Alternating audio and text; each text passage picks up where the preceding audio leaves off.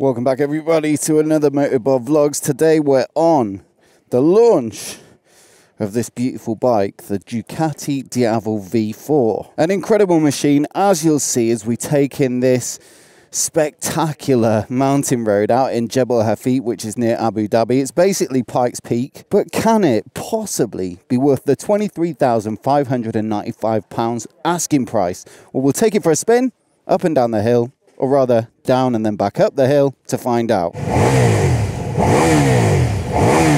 Sounds all right. Not super loud at the exhaust, but plenty coming from the airbox there. And what's interesting when you give it a rev in neutral, when you're static, is that you can feel the bike sitting down a bit. I assume that's the counter-rotating crankshaft that you get in this V4 Gran Turismo engine. You can feel it just like hugs down a millimeter or two.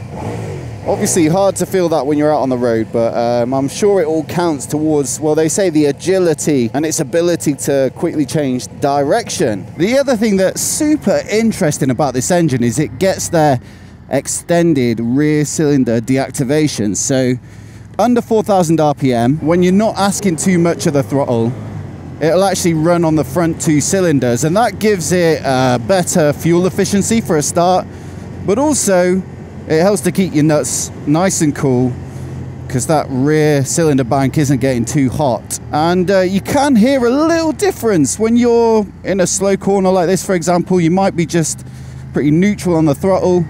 The sound is obviously more like a twin, and then as soon as you get on the gas, it kicks back in and gives you the full power and torque delivery.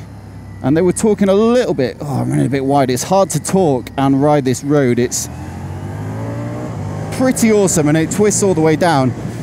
Yeah, they talked about the way that they play with the throttle valves, so they're slightly open on the rear bank there rather than fully shut, and that helps to avoid a Honda VTEC type situation where you get a noticeable surge when the full force of it does kick in. Absolutely mad in terms of power, this bike. Nearly 170 horses peak, and it does have that full-on V4 top end that you might not have got from the 1260. That engine does feel a bit more meaty and torquey. This is more revvy and lively and honestly just faster. And that's despite the fact that it's the Gran Turismo version of this V4 engine, so the same as you'll find in the Multistrada V4, and they've done that to give it a bit more mid-range than the Panigale and Street Fighter, but also these longer service intervals. The Desmo valve system is the thing that needs regular servicing, but it does allow those engines to rev up a bit more freely, right up to 14, 15, 16k RPM if I remember correctly. But not necessary on an adventure bike or a cruiser style bike like this. And so they've gone with regular valves, and it gets massive service intervals, something like 60,000 kilometers, which is more than most bikes, I think it's fair to say. The other big change from the 1260, rather,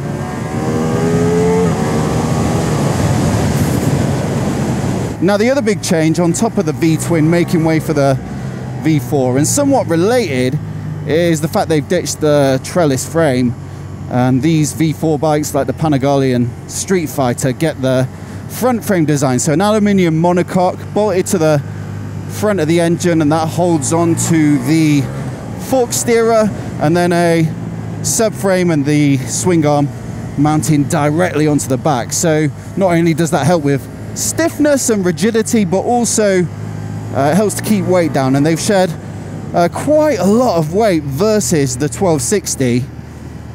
And for a cruiser style bike, I wouldn't say it's a thoroughbred cruiser, but for something with a riding position that somewhat resembles a cruiser, you have to say that is pretty competitive.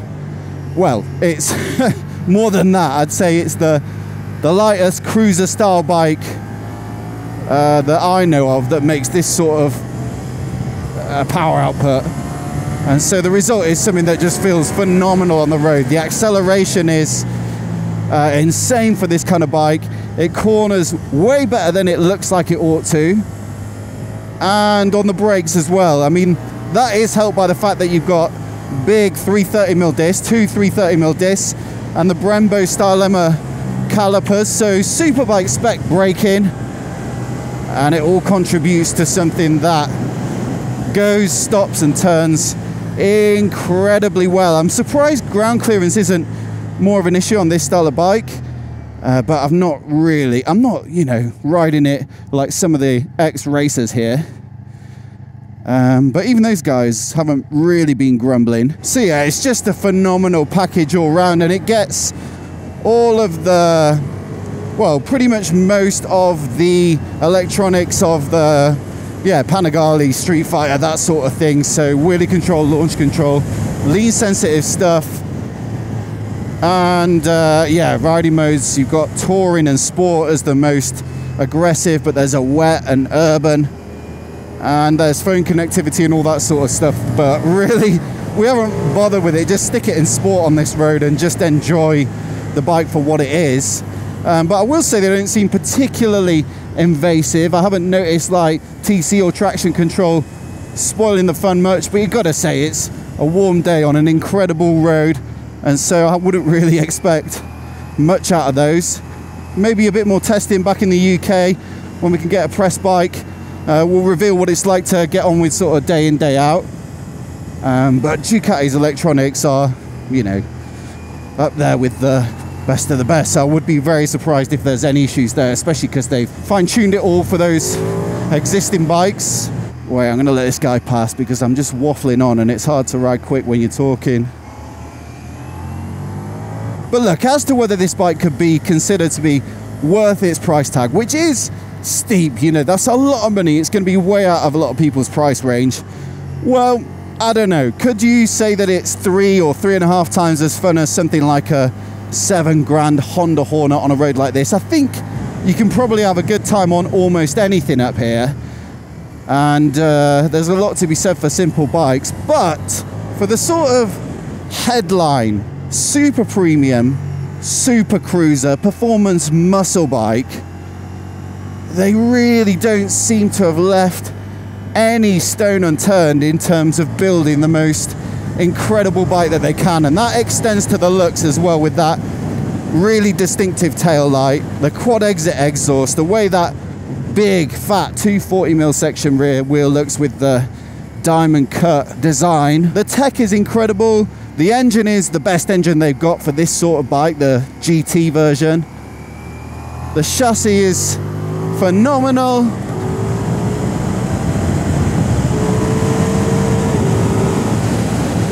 Now, they've not said anything to this effect on this launch, but you never know. Maybe they will come up with an S model that gets semi-active suspension from Öhlins or something like that, just to take it up another notch. But with regards to what's on the market right now, this is just something special, and it's so unique. There's no other bike like this, really, that just manages this effortless speed in so much comfort. It really is a lovely riding position, a big wide saddle, wide bars, a mid foot peg position that personally I prefer to something like the X Diavel. You wouldn't be able to hustle as much on that bike coming up here. And so yeah, it's the complete package, truly special. And if you've got the money, I can see exactly why you might decide to spunk it on a bike like this. Life is just too short for riding boring bikes. If you've got the money, you may as well make the most of it. Woo! As always, thank you so much for watching, and it's the views and the money that comes from that allows me to do incredible trips like this and bring you content about the best bikes on the best roads. And so I really appreciate all your support. Let me know how you're getting on down in the comments. Leave me some questions about the bike as well and tell me what you think about it. I'll try and get back to you. And if you're new here and you've just found this channel, this is a bit more informal, just off the top of my head, riding the bike. So do subscribe, and I'll see you in the next one, which will probably be on the Monster SP back in the UK. And then the street trip will launch in Spain after that. So there is some good stuff coming up, but I think this one's going to be hard to beat. Anyway, catch you soon. Peace.